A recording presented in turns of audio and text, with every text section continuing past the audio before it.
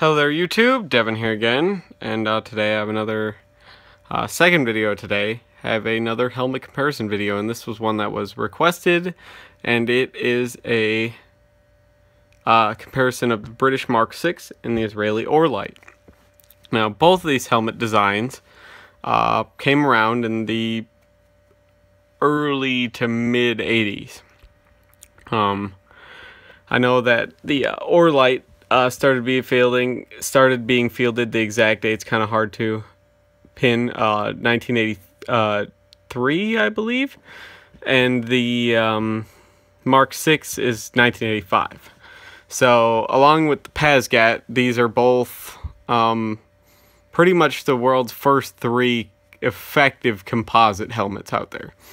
Now, this video is actually a very good video because I haven't seen these helmets compared before, and though they are both quite early versions, this is a very early orlite 304, and a very this is a later Mk6. This is like an 88 Mk6, and I think this is an 87 orlite. But these helmets were used by Israel and many other countries. Actually still use the orlite, and a lot of countries widely adopted the orlite or copied it. Yugoslavia copied it for the Mk6, which is now Slovenia. Used it as the Mk6 helmet. The Russians copied it to a certain degree, and they changed it a little bit, and they now have that as their ZSH helmet. The Chinese copied it. The Irish used it for a while. The Canadians tested it. South Africa used it. The Mk6, as far as I know, was really just British. Nobody really wanted to go with the ballistic nylon. The orlite, this orlite, is made out of Kevlar, but the early ones were made out of fiberglass, and there's a couple... recently I did some reading, and I found out there's a few ballistic nylon test examples out there to see if it was any more effective than fiberglass or Kevlar or anything like that. When they were looking to make new materials out of this helmet instead of fiberglass, they were there's a couple of them made out of ballistic nylon that I've recently seen kind of start to circulate around. This helmet is made out of ballistic nylon. Ballistic nylon has a lot of good properties over Kevlar in the fact that it's a little bit more, it's easier to work with than Kevlar, and it has an unlimited shelf life. It doesn't actually lose any ballistic effectiveness ever. It's got an unlimited shelf life, whereas Kevlar breaks down over time, and it's recommended to replace your helmet every 8 to 10 years on Kevlar. So, and on Kevlar panels and body armor, every 4 to 5 years you should replace your panels because they lose their ballistic effectiveness, which is logistically bad because it's, you have to make more, that means, even if you're not using them. So, but the Mk6 served Britain for a very, very long time, the last of them being phased out of, I think, around the early 2010s.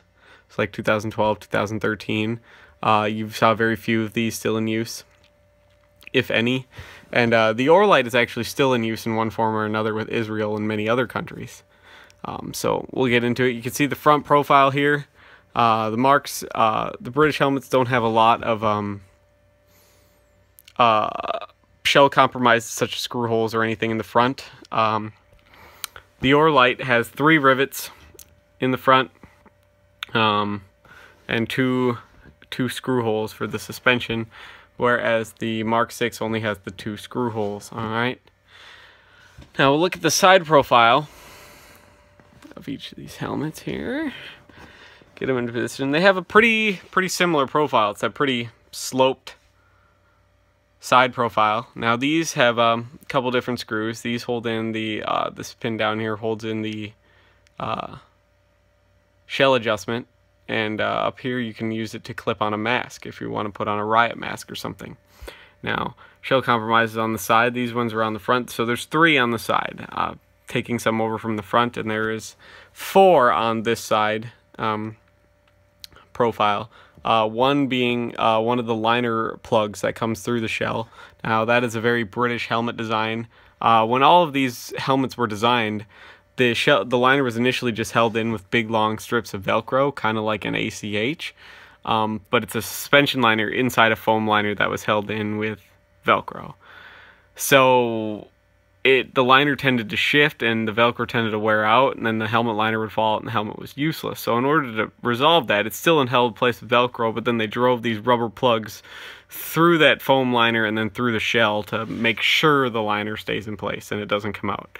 And so if you do cut those plugs too low or you do remove them, you are ruining the shell. The plugs can be hard to find because each of the plugs is a different size. So the Mk6A ones won't fit in the Mk6, and the Mk7 ones won't fit in the Mk6, and the Mk6 ones won't fit in the Mk6A or the Mk7. So it's just hard to find parts. So I recommend if you do get one, don't mess with the liner. So we'll take a look at the rear here now. Now, another standard British helmet's design is to have no neck taper on it, which is problems with these helmets because they tend to bite.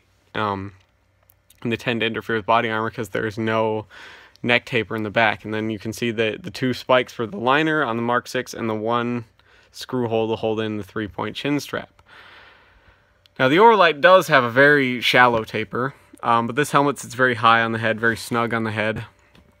And you can see the back 3 liner rivets. So now, as you can see, the Mk6A is a little bit bigger. These are both in size medium, by the way. It's a little bit taller, a little bit wider. The orlite's a little bit shorter, a little bit narrower. It's an all-around more compact helmet. The orlites only really came in 3 sizes, small, medium, and large, whereas the British have extra small, small, medium, large, and outsize, so they have 5 sizes, which makes for a more tailored fit. So we'll look at the liners here now.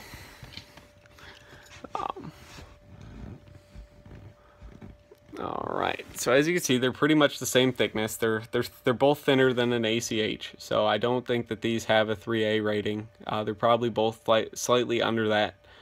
They have pretty similar chin straps. Both of them are 3-point. The British have a snap type suspension, adjustable through slider buckles up there at the top and held in place with elastic keepers.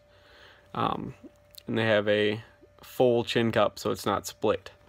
The Israeli helmet has a leather covered split chin strap made out of nylon with leather keepers in metal slider buckles, but it's pretty much the same setup. D-ring in the back, Y straps. Alright, these are the British use cotton in theirs.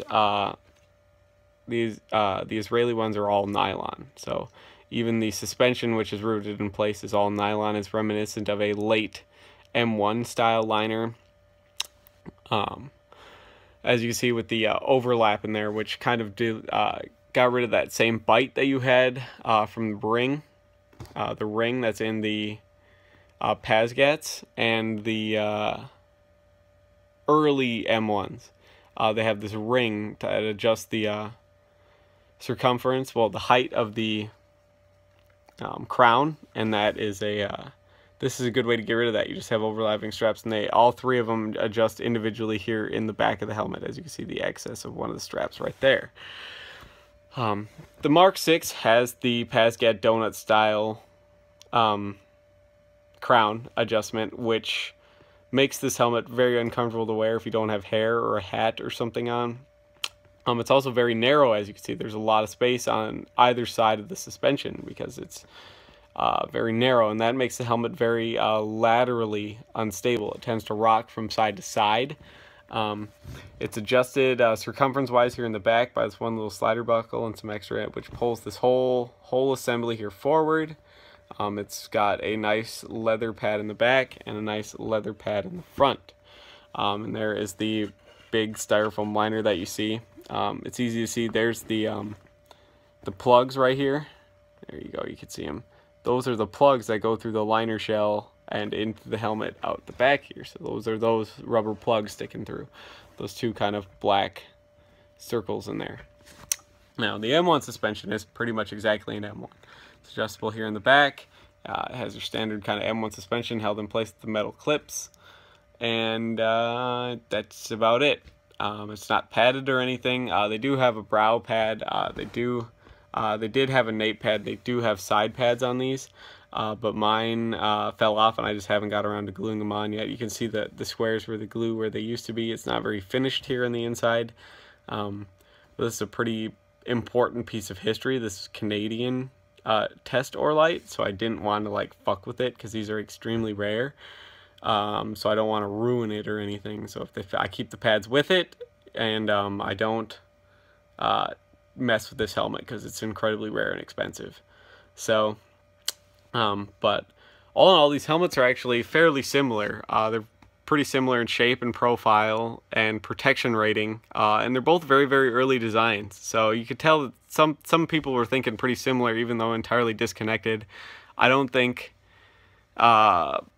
these helmets are based off of each other or anything, but they might share some ideas from earlier designs or earlier somethings, but I don't know what that is. But these are two of my favorite helmet designs, actually. I really like British helmets, and I really like the orlite in its respects, because it's a very close-fitting, very nice, very lightweight, with relatively good coverage. It's a very comfortable helmet overall. So I like both these helmets, and hopefully you guys like this video and you subscribe if you like this sort of thing. Hopefully this video fulfilled your expectations, seeing both of these compared to each other, because I haven't ever compared them. And